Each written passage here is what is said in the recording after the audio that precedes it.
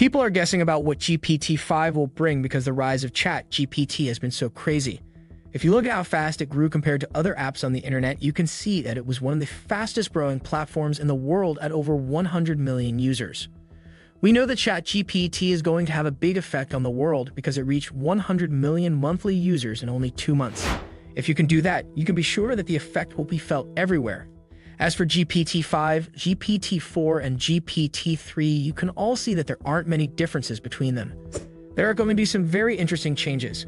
On the left is ChatGPT-3, in the middle is GPT-4, which is text-to-images, and on the right is GPT-5, which I obviously expect to consist of text-to-image and video modes. You might be able to use videos to get information, or you might be able to convert text to video, which would be great. If you like these kinds of videos, do me a favor and show some love on this video by simply liking it. It really motivates us to keep pumping out as much content for you guys. It's going to be very interesting. The cherry on top now is touch, and the only way this is possible is if OpenAI gets their hands on some really cool robots or builds them themselves, which I'll talk about later in this video. It's very interesting to see how they're going to start putting real-world robots into our everyday lives. Now you can see right here that the implications of GPT are huge because GPT-4 is much better and smarter than GPT-3, and the vision just makes it that much better. With GPT-5, it's likely to pass these tests with flying colors, which means this kind of software will probably be used all over the world. Imagine you're in a third world country, but you have access to the best lawyers just by downloading a simple app. With new features and modes like image and video, you could just record a video and ask GPT to figure out what the problem is and give you a solution right away. It could very likely just find the solution in your environment. It's already done something amazing, and if everyone on the planet doesn't use it, they'll be at a disadvantage. We've already seen how good GPT-4 is at understanding images and using them to do things. It could listen to simple commands like making this website. The possibilities are really endless, and you have to remember that we are only at GPT-4, which means that GPT-5 will be 1,000,000 times better, especially once those integrations have managed to work with the robots that OpenAI is supposed to be working on in the background. Because we all know that this is what will happen in the long run. Now, we do know that some companies have already put language models into moving robots. Here you can see a Google robot, the 𝗙𝗵𝗿 robot, with a 540 billion parameter model that is interacting with its surroundings. Drop a comment below and let me know what you think would happen if GPT-5 gets released to the public. Will it replace jobs? Let me know. You can see here that there is an adversarial disturbance where they actually take the item from its hand to see how the robot will handle this problem. This is why I think Google will always be doing some very interesting things with AI. We just have to see what they've been able to release to the public. This just shows what ChatGPT-5 could do if OpenAI quickly deployed an autonomous force. As we can see, they can already interact with the environment very well, and we know that this technology is only going to get better. Recently, someone sent out a tweet. Supposedly, GPT-5 is bound to finish training in December, and that OpenAI expects to achieve AGI. This means that we will all argue a lot about whether or not it actually achieves AGI. Many people think that this will be one of the key turning points when the singularity happens, and we're already seeing signs of this AGI coming to life. If you haven't been paying attention to the AI landscape, you may have missed the fact that GPT-4 has been seen as something that has sparked the development of AGI. This research paper was done by Microsoft, and it was done by a large team that looked at PayPal for a long time. Some people call this strong AI or computer programs that have some kind of consciousness, and we know that some people have already said this about GPT-4. Some of these things are already true, like how good it is at recognizing colors. It is also very creative and can already write code, as you can see here. The only thing we are missing is fine motor abilities. This includes grasping keys from a pocket, which requires a level of imaginative thinking that GPT doesn't have yet, but that will definitely happen in the future if things keep going at that rate. OpenAI has invested in a company called 𝗏𝗏𝗏𝗏. This company used to be called something else, but it changed its name to 𝗏𝗏𝗏𝗏.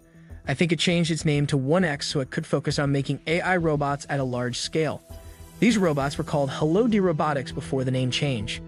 Basically, these robots are good at doing simple tasks around the house. In this video, you can see it making gingerbread cakes and doing other things that a chef might do. This video is about 2 or 3 years old, but it's interesting to see that OpenAI is starting to put money into robotic companies like venture capitalists. I think that what OpenAI is attempting to accomplish with these robotics companies is to get a foothold on a self-driving force. They may want to work with these smaller robotics companies so that when it's time for GPT-5 to be merged with the real world and interact with it and move around. OpenAI is good at making their language model, and that's all they're going to work on. When it's time to use it in a robot, they might want to work on a commercial skill or a retail skill for a higher paying client. It's possible that they'll start selling these robots for around $3,000 or for people who don't want maids or people who don't want to do certain repetitive tasks. You can also see here that this is another example of these robots that are patrolling the warehouse, and it was definitely very scary. It's interesting to see how well these robots can do simple tasks. In this picture, you can see that it's picking up a suitcase and putting it back in the right place. If you combine this with the GPT-4's knowledge or the GPT-5's improved senses, it's scary to think what they could do. Another thing on the rise is ChatGPT plugins. By the time GPT-5 comes out, there will be many different use cases for this platform, and one of them will be doctors. You might think this is a far-fetched idea, but GPT-5 will have a huge number of high-level quality data, and that's the name of the game. Hospitals will have access to a lot of information and be able to do a lot more. Better diagnosis will help doctors give people exactly what they need, and this will happen on a large scale. Maybe there will be a small app you can put on your phone and you won't even have to go to the doctor anymore because you can just ask this health app what's wrong with you and it will tell you. What's really cool is that you can see that ChatGPT did save a dog's life after the vets couldn't figure out what was wrong with it. As you can see, it basically told ChatGPT what was wrong with their dog and gave it all the information they had. Finally, you can see that in the end, ChatGPT was able to figure out what kind of problem the dog might have been having, and it did get it right. However, some people are saying that this could be a fluke or that this isn't the whole point of ChatGPT because this is not the ideal use case. But think about what it could do if it was fine-tuned for this. If it is trained on every health issue in a certain field and has every image ever of that type of condition, it will get really good at figuring out if it is that condition or not. And just think about what it could do in the future when it knows everything. We have robots that can figure out what's wrong with us in a few seconds. This will make for a very fast and large healthcare system. Before GPT-5, one of the first things we need to fix is that GPT-4 only lets you send 25 messages every 3 hours. They are scaling this, but we haven't seen it happen yet. We are also waiting on the multimodal input that they teased but hasn't been released yet. We are also waiting on the GPT-4 API, which will let many different developers build a wide range of things like different cool plugins. There is a lot that needs to be done before GPT-5 is released. We don't know when that date could be announced because OpenAI is sometimes working on advanced software that they may not release. For example, Bing was running on OpenAI GPT-4, but they didn't release it. It will be interesting to see how quickly the development process continues and how quickly things advance, because there are a lot of changes going on in the AI landscape right now, not just with ChatGPT, and there seems to be a big problem right now with the AI lead racers. And they are even talking about stopping the development of GPT-5 because they think it will be a major threat to humanity. At the time of recording and making this video, there hasn't been an official statement about whether or not OpenAI will stop making GPT-5. But we do know that if GPT-5 is released, it will have effects all over the world. There will be good effects because it will be a very efficient and effective software, but there may also be very bad effects. It could replace millions of jobs and could also be used in a bad way. We know that this is not OpenAI's goal with GPT-5, but this interview shows us what could happen if this software gets into the wrong hands. We're not that far away from AGI, and if this GPT software does become super intelligent, whoever owns the company will be the most powerful person on the planet because it will be the smartest thing on the planet. Take a look at this example from the early version of GPT-4.